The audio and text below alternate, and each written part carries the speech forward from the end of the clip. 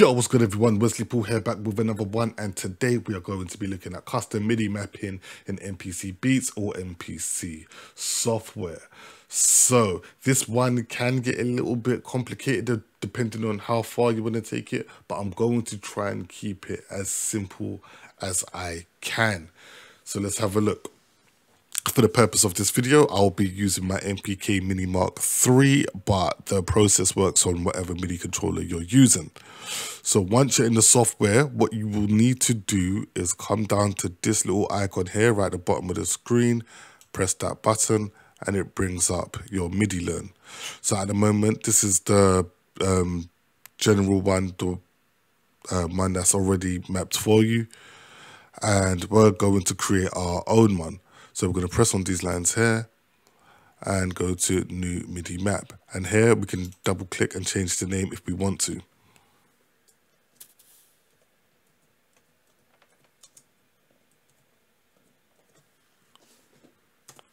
And do it like that. Now, straight away, what you can see, you've got global here, you've got project here. So if we call this now, just say it's a preset. Okay, whatever you do in global sticks with this preset. So if you open up another track and use this preset, whatever you've done on global will work. Project is specifically for whatever project you are working on. Whatever you map on this side won't work on any other project. Okay, and in case you're wondering what the difference is, there are some things that you can MIDI map on project, what you cannot map on global. For example, like faders on like mixers, like these, you cannot do these on the global side, but you can do it on the project side. Okay, so if we just go back to main menu here. So first of all, what we're going to do is a bit of mapping. So if I go to learn here, you would have noticed a lot of things now have been highlighted. All of these things we can send MIDI to. Yeah. So let's look at our cue links, for example. I'll press on this first cue link here. I'm going to press on my pad on my MPK. I've just sent MIDI there, and I'm going to go across. So second one. So basically what I'm doing is I will now be able to control my cue links with my pads rather than my knobs.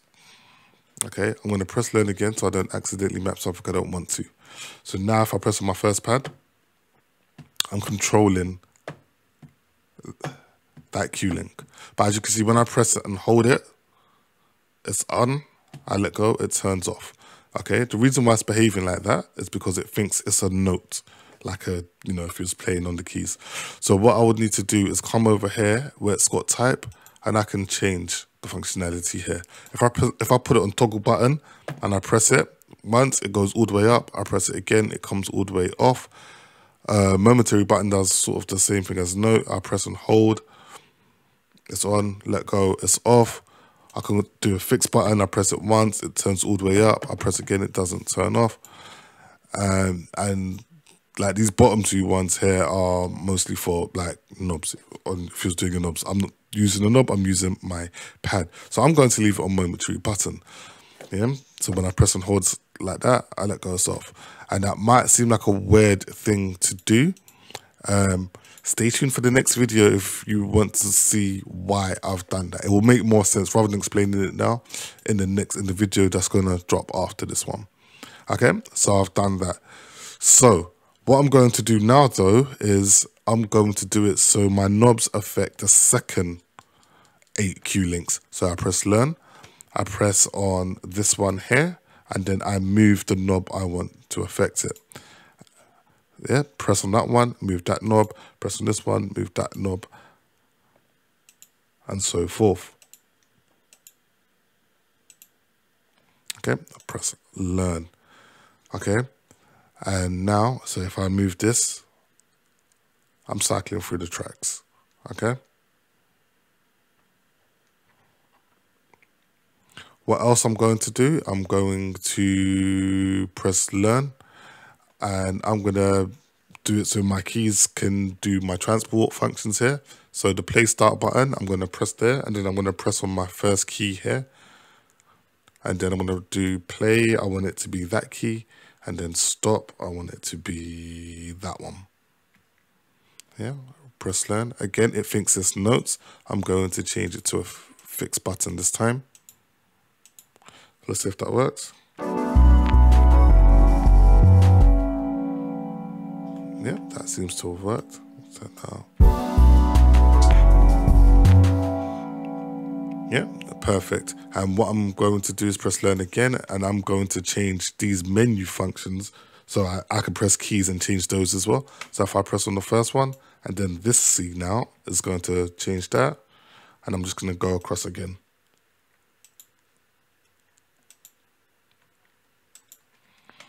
Yeah, press learn. So now if I press these, again, let me change these to fixed buttons.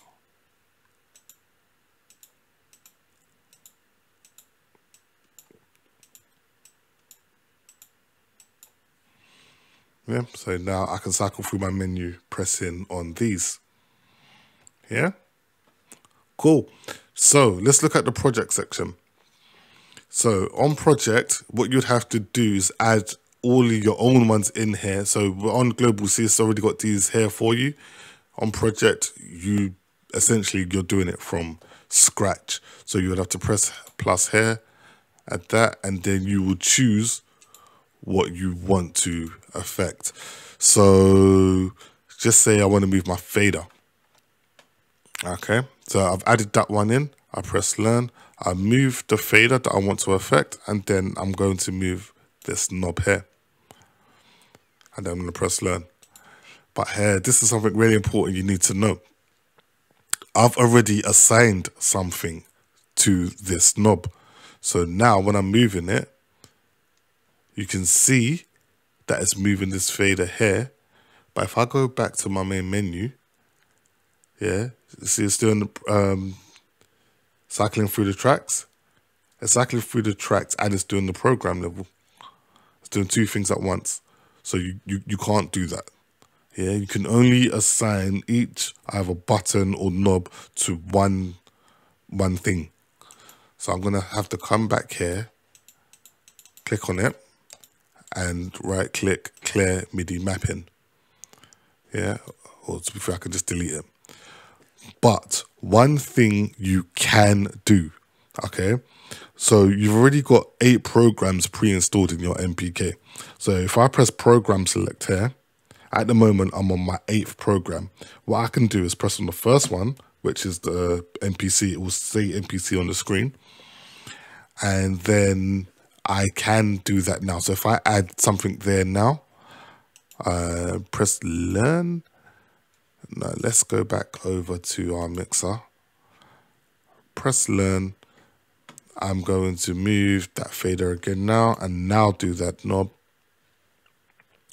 like that. So now on this one, that's moving there, and it's only moving that. It's not moving. I'm not cycling through the tracks. I'm only moving. It's only doing the program level there. If I press program select and go back to the 8th program, and move that, I'm cycling back through the tracks.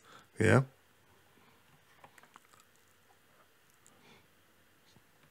Program select, go back there, and now I'm doing that. So I'm doing 2 different things. So this sort of is what I was trying to explain in the video, in the custom template video. So what you could do essentially is on one program, so on program select, on your first pad, on that one, you could just only map everything in the global section and not in the project, and then go to your 8th one, or whichever other one you want, and then just do only stuff in project, on the project side, and then save that as a template. So then whenever if you want to make a beat, you don't have to constantly map on the project side. It's already there for you. That's what I was trying to explain. Okay. But essentially, that's it. That's how you map. So if you want to know what sort of the purpose of doing this is, you might want to have, so you wouldn't go over the original one, This would just be, you would have this sort of preset if you want to do other things, like for mixing purposes. So you can map like literally everything. So like I said, on global, when you press learn, it gives you everything highlighted you can do. But then on project, there's more things. It doesn't have to be highlighted. Like you can do your faders, you can do your sends, returns, you could do everything. So it's all about getting the most out of your MIDI controller. So you can literally have a preset just for mixing or just for triggering MIDI, things like that. But essentially, that is how you map. Hopefully, I've explained it well enough. If I haven't, let me know. But stay tuned for the next video where I'm going to show you how we're going to apply this knowledge and use it to trigger MIDI in an effect on our track. Okay, but I'm going to leave that one there. Thank you for watching. Take care. Peace out.